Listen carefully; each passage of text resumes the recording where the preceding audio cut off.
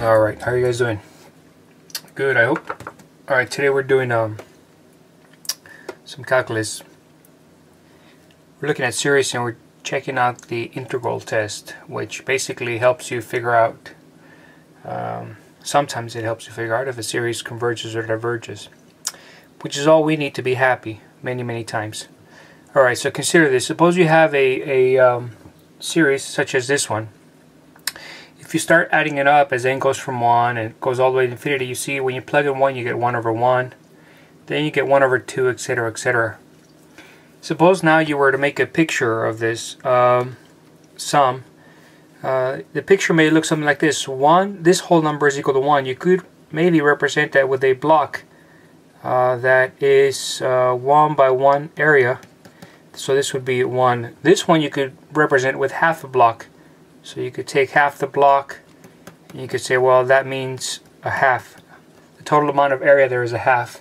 This one, of course, would be a third, and so you could represent it with a third of a block. And this would be 1/3, and so on and so forth. So the total sum could be represented by this area. The area of these blocks and portions of blocks is exactly the same as that number, whatever number that may be, if it's in fact a number. This is a good insight because consider this now. Suppose you go on and you look at the function, the continuous function version of this sequence. This sequence just hits the integers, whole numbers, n is equal to 1, 2, 3, whatever. What if you hit all the numbers in between? This may look something like this, of course. That's what it would look like. And that one, if you were to make a picture of exactly what we're adding, it would look something like this. You would make a function, and this function is 1 over x. Y is equal to 1 over x. You're starting off at 1, and you're adding all this area all the way towards infinity as x goes towards infinity. Okay. Now, the question is, well, let's clean this up. The question becomes, what is the relationship between that area and that area? Well, the height at 1 is the same, and the height at 2, at the whole numbers, the height matches. At 3, it's 1/3, etc., etc. But in between, this one is very smooth going down. This one is cornery, very cornery. And the question is, which one would have more area, or the error that if we were to overlap them, they may overlap something like this. Let's do a little overlapping here with red.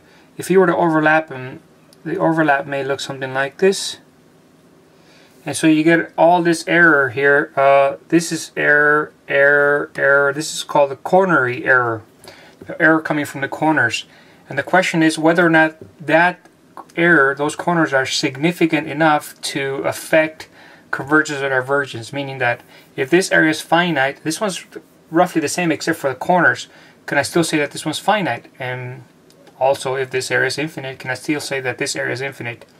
Or should I be concerned about the corners? The corners may throw off, because if the corners amount to an infinite amount of area, then who knows, all bets are off. But if the corners are a finite amount, even though you have infinite many of them, they get smaller and smaller.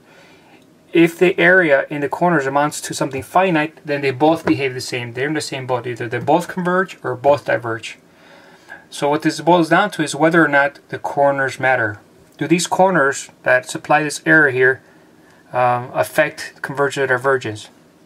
And the truth is, sometimes they do, and sometimes they don't. Sometimes the corners matter, and sometimes they don't. All that error is really finite and insignificant in the big picture. So what we want to get out to do, what we want to set out to do is to figure out when do the corners matter. And then we're going to use some nice stuff. You'll see. So the moral of the story here is sometimes the corners matter and sometimes they don't. Okay. Now, if the corners don't matter, then they both converge and both diverge. Let's just summarize that. But sometimes the corners do matter. For example, suppose you had a function kind of like this one, some generic function, right? Here's what could possibly happen. You could have a function that does something a little bit more crazy, not like the other one, but maybe the function goes something like this. It goes up and down and up and down and up and down, and maybe it goes a little wild here. I don't know, whatever it may do. When you try to take that function and you try to replicate it, but you're only hitting it at the integer locations here, say at 1 you check the height and you take that block. Say at 2 you check the height and you take that block. At 3 you check the height and you take that block. This is different than the other one because if you were trying to approximate this area using the blocks, you have so much error. Look at the error here. The error is big, big, big, and it doesn't seem to be getting any better. So sometimes the corners do matter. When you have some weird function, this corner may add up infinite amount of area, in which case convergence or divergence of the integral may not be a good indicator of the convergence or divergence of the series. Clear? So sometimes the corners could matter a lot. And this just gives you some intuition into when that might be.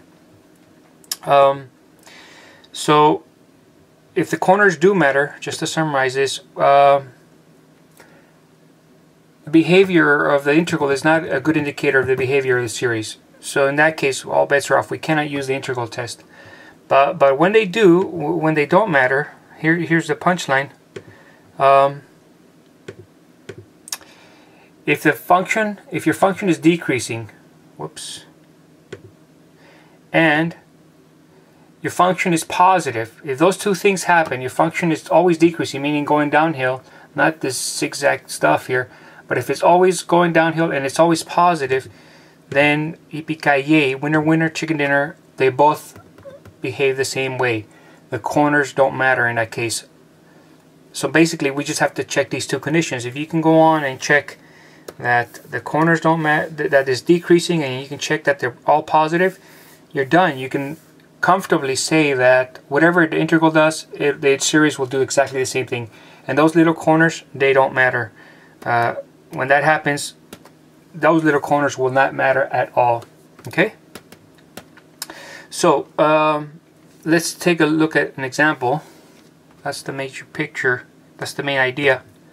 Let's see if we can actually apply it in action to an example. Alright, come back and we'll do that example when you come back. Thanks.